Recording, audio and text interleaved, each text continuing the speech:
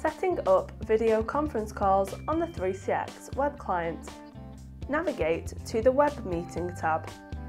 Then, when prompted, add your participant's name and email address.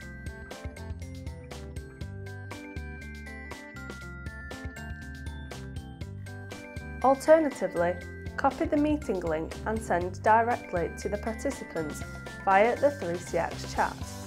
It's as simple as that. The following video conference functions are available. Share your screen. Start a presentation. Use the whiteboard.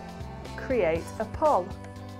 And start a face-to-face meeting with colleagues or clients. This is all accessible without downloading any plugins. If you need to schedule a video conference, just navigate to the Schedule Conference tab in the 3CX web client. Select Video, add the relevant details such as the date and time, and then add the participants. An email will then be sent to the participants with conference details and a join-in link.